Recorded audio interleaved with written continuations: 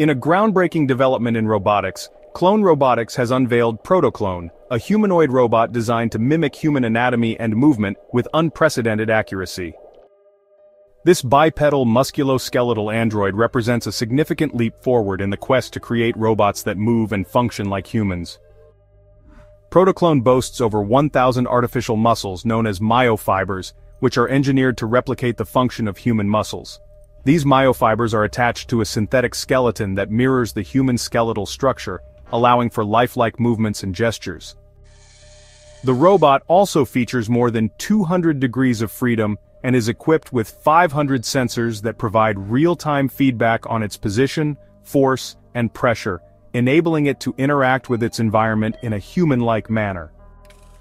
Currently, Protoclone operates using a pneumatic system that powers its artificial muscles. However, Clone Robotics plans to transition to a hydraulic system in future iterations to enhance performance and efficiency. The design of Protoclone is intentionally faceless, emphasizing its function over form.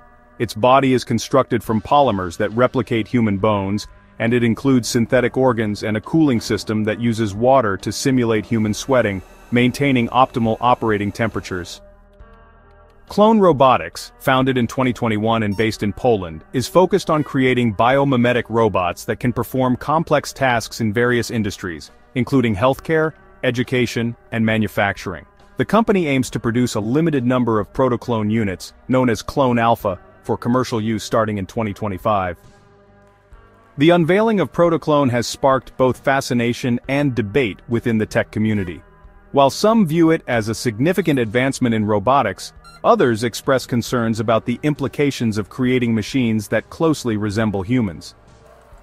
As Protoclone continues to evolve, it raises important questions about the future of human-robot interaction and the ethical considerations of developing machines that mirror human physiology so closely. Nevertheless, Protoclone stands as a testament to the remarkable progress being made in the field of robotics.